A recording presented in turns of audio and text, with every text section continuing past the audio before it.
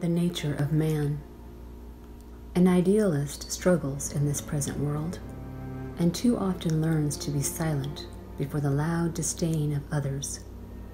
It takes fortitude to be shouted down, and to rise again with your diffident words, trembling in the wind of derision.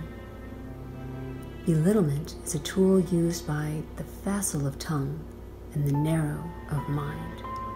I have seen it in the voices of nations. I have seen it in the marketplace. And I have seen it here in this place of ours, where all poets should be treated with respect.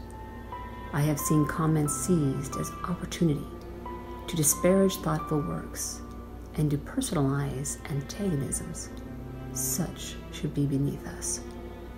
But the poet, the idealist, the far-seeing one, will continue to struggle to be heard, will send forth words like birds released from cages, for hope is the nature of man.